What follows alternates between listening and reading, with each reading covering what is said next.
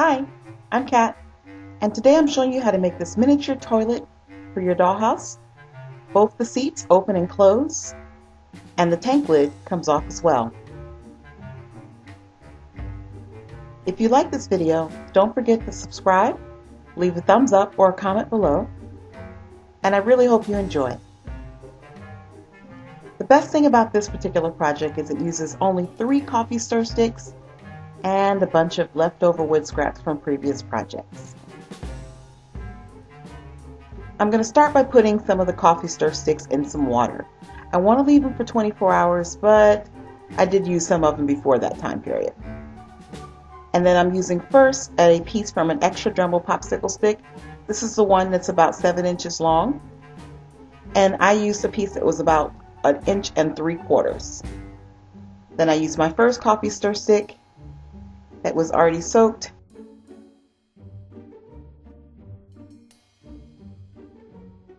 And I wrapped that around the top from a paint bottle. The reason I'm using this top is it's about 1 inch in diameter, the same as the sticks. So wrap it, twist it, and allow it to dry. Now most of the sticks that I use during this video are going to be wet when I use them, and that's the way I prefer to do so, but you can do it this method as well. This way it dries in a curve, and all I have to do is to glue it to the stick to form the base.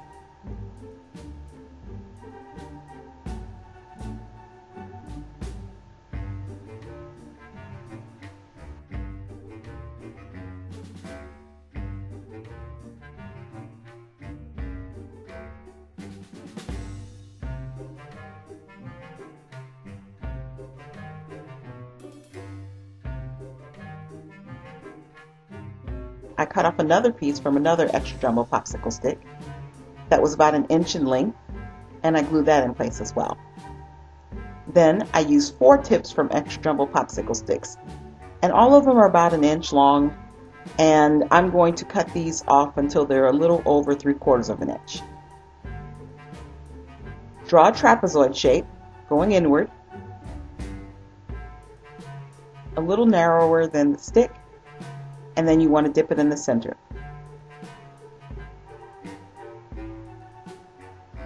And cut all 4 of those pieces out.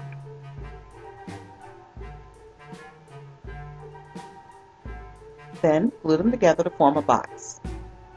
And of course, since all the pieces are trapezoids, they're going to form a 3D trapezoid box with the base being wider than the top.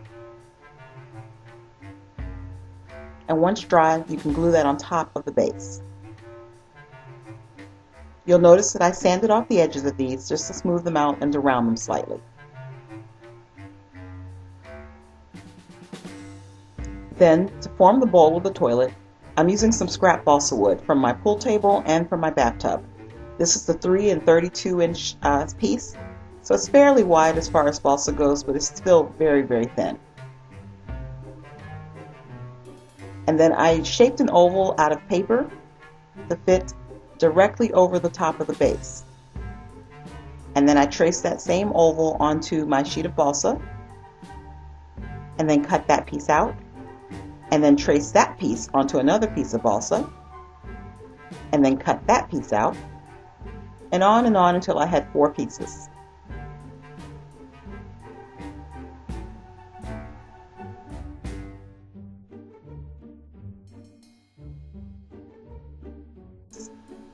Then, for the last one, I traced that onto a piece of balsa, but this time, instead of cutting it out, I extended it a little bit, and I ended up extending it about 1.5 inches to form a small paddle. Now, for the inside of the toilet bowl, I'm going to have a little piece of straw here, and this is just to give this the illusion of the toilet going back where the waste would go. Of course, the step is completely optional, but if you choose to do so, it does add a little more detail to your toilet. And I'm going to use another piece of straw to gently drill a hole into the balsa.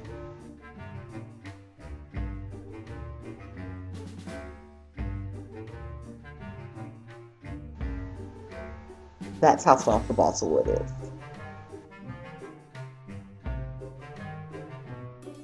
I've reserved the piece that I drilled out, and put that to the side. And then I glued the straw into the smallest seat where I had the hole punched and glued the little tip from the wood onto that.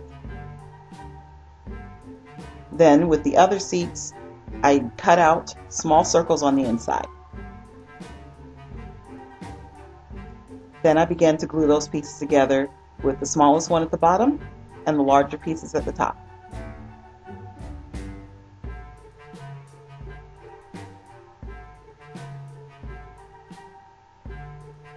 And you can start to see how a toilet is starting to take place there. So I'm going to go on ahead and sand off that entire middle section, just to round out the curve of the bowl. I'm using a nail file on the outside, and on the inside I'm using a skewer stick wrapped with some sandpaper, the same as I used for my pool table video.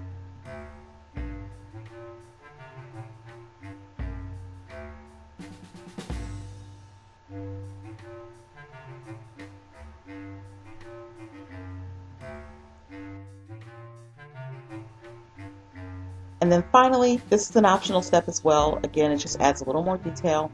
With that last piece, trace the bottom of the other bowl set and then use your X-Acto knife to just kind of pick out a little bit of wood.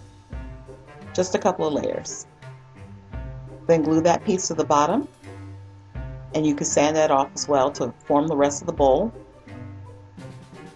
And then sand out that top paddle part, and you can glue that to the top of the bowl.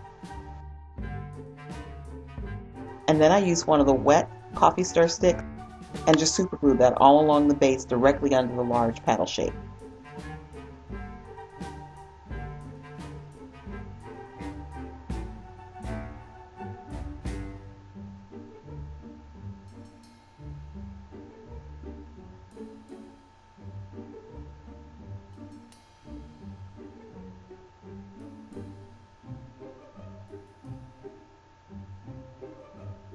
Then glue that entire assembly onto the base.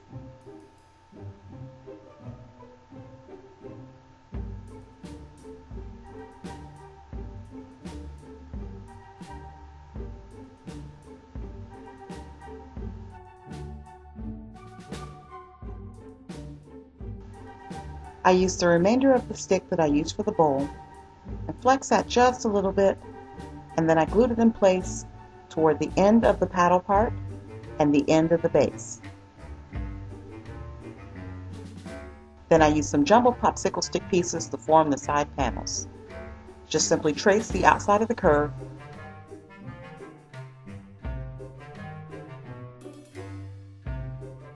and then you can see there's a small space on the inside. You're going to want to trace the inside of that too. Cut out 2 of each piece.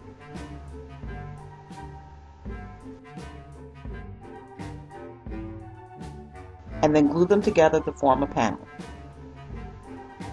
Glue the panels in place on either side of the coffee stir stick, and then you can use your file or your sanding tool to smooth out that section. Finally, I used several little pieces from jumbo popsicle sticks and cut them down to 1 1/8 of an inch. Then I glued those together into a box. Then I also cut out a small panel to form the bottom.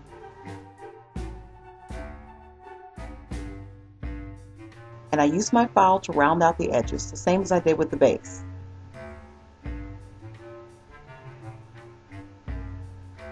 You can also use a little wood putty to cover up the seams, and then cut a small piece that would fit over the top. This isn't going to line up all the way to the side, so we're going to use these coffee stir stick scraps to build it up a little bit. This is going to make it a little wider and a little longer. Then I use my last wet coffee stir stick to make the sides of the lid.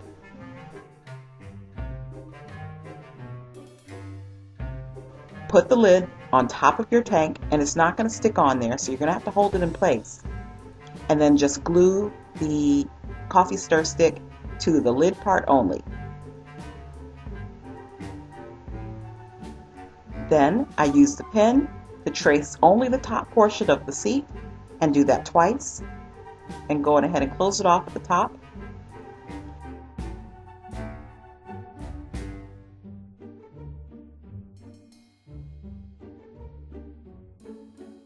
And then on one of the pieces you want to draw an inside.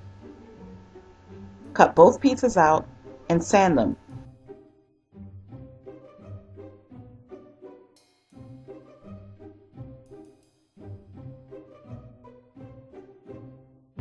Finally, I painted my toilets white, and then I used a little bit of a glue gun and a yellow glue stick so you guys can see, and I glued a pipe shape on there.